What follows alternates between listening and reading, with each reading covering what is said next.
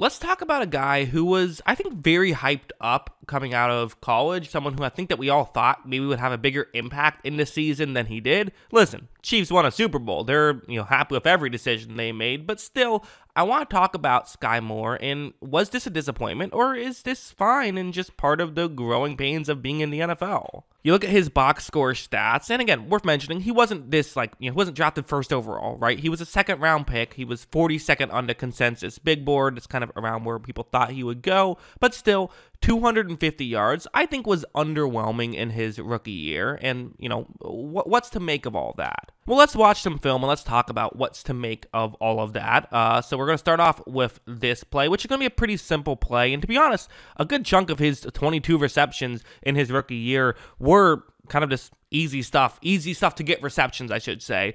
Just a screen pass, get the ball in his hands and see what happens. As you see, okay, that's what happens. He does get the ball in his hands. He's currently, right here. There's a defender who's gonna, in position to try and make a play. But watch him do some really good stuff to be able to, get to the outside and make a nice little, run on that play. So for Skyy Moore, it was a good job of being able to do that. And these were some of the things that Skyy Moore was capable of in his rookie year. Again, he showed flashes of this. We did not see a ton of consistency. We just didn't see a ton of him, period, in his rookie year. So it's hard to say too much, good and bad and stuff like that. But still, we did see flashes. You have stuff like this, which I think is a solid play. It's going to be, so the way that the Chargers are running this play is it's going to actually be a disguise, where typically you see the setup, you assume the player who's covering him at the line, or I should say is right in front of him at the line, right near the line of scrimmage, he's going to be the guy covering Moore. However, it will actually be, that player will be rushing the passer, and the safety who is deep will pick up Skyy Moore, and he'll cover Skyy Moore. So that's something you see happen,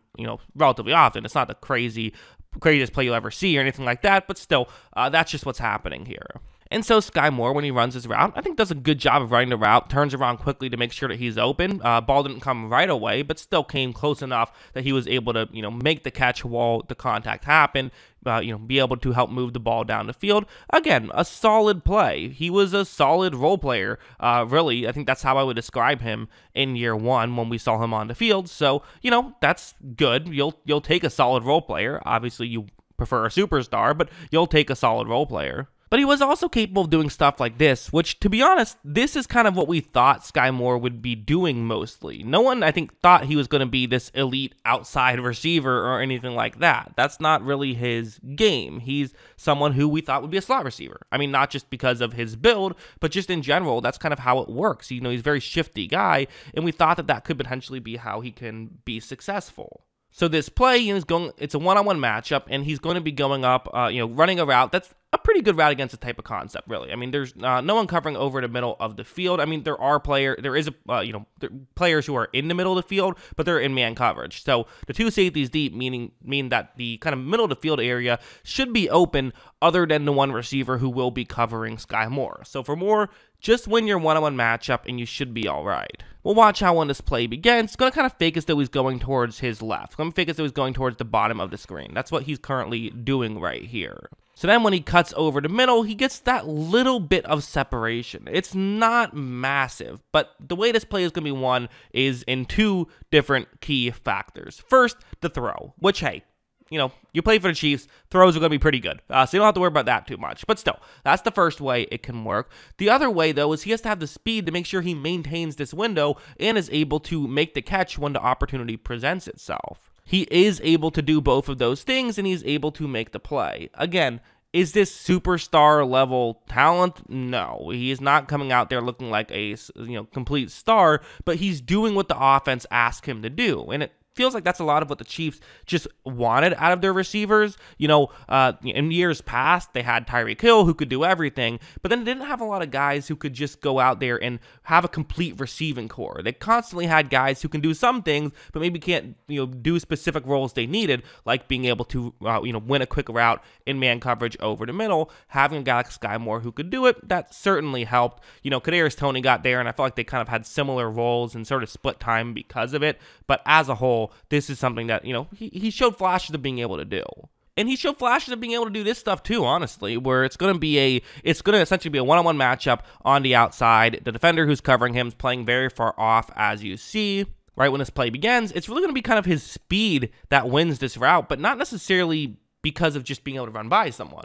You see how far off that Chargers corner is playing. If you can get someone this far off, you're in pretty good shape. I mean, okay, if you're running deep, it's going to be tough, but he's not. Watch as instead Moore cuts back down and he's able to make the catch and they're able to pick up a first down. You know, like I said, this isn't the craziest play you'll ever see or anything like that. The reality is Skyy Moore, I don't think at any point made the craziest play you'll ever see, but what do you expect with someone like Skyy Moore? You know, what do you expect out of someone in that draft position in general? You hope that they can come through and do good, and I think he did. Again, everyone that the Chiefs drafted practically was able to come in and, you know, make an impact, and he certainly made an impact. I think the question would be, you know, how much of an impact you could argue. I would certainly argue he made more of an impact than a lot of the receivers that went ahead of him. You know, Alec Pierce was one spot ahead, and George Pickens. I think those guys probably had a bigger impact. But you had, you know, Tyquan Thornton, who, you know, I would say Skyy Moore at least had as big of an impact as in year one. Like Wan'Dale Robinson did some interesting things, but I don't know if he was necessarily, you know, better than Skyy Moore right away. So, you know, John Mechie, he wasn't able to play due to, you know, other reasons, you know, due to just his health, unfortunately. But for Skyy Moore, he was picked 54th, and he kind of played like a fringe top 50 prospect in year one, which is, you know, fine. You'll take that. He was still able to be an effective player, and the reality is, you know, he was one of the more effective players, wide receivers left on the board. He filled a need for them and was able to do a pretty good job, I would say. So, yeah. And again, it's one of those things where for wide receivers, they get so much more attention. I mean, that's part of why I'm making this video, is because it's a wide receiver. But, you know, you look at a couple of the other players that were drafted, you know, after him, like Trey McBride, who was very hyped up for the, you know, Cardinals as a tight end, or he was very hyped up when he was drafted by the Cardinals. You know, he's a tight end who I didn't think showed too much in his rookie year. Maybe he'll be better later. Who knows? But for now, you know, we don't know.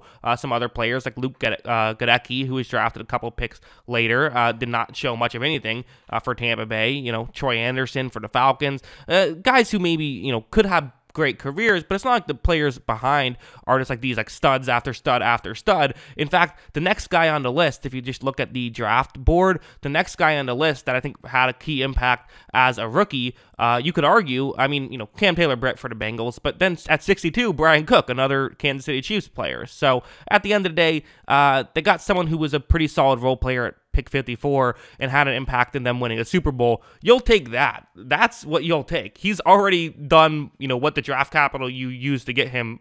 He's already met that expectation. He also had that key punt return in the conference championship game, if you remember, that helped set up the game-winning field goal. So he definitely had some key impacts there and some valuable stuff throughout the board. But I also think it's fair to say for the Chiefs, I think they're hoping to get a little bit more out of Skyy Moore. Maybe they could unlock a little bit more of his potential in, you know, his second year, which does happen. Again, young players, they take some time. I think it's fair to say the Chiefs were looking for more, but aren't necessarily devastated with what they got with Moore. So yeah, that's what I think. What do you guys think? Let me know in the comments below. Always love hearing from you. And of course, as always, thanks for watching.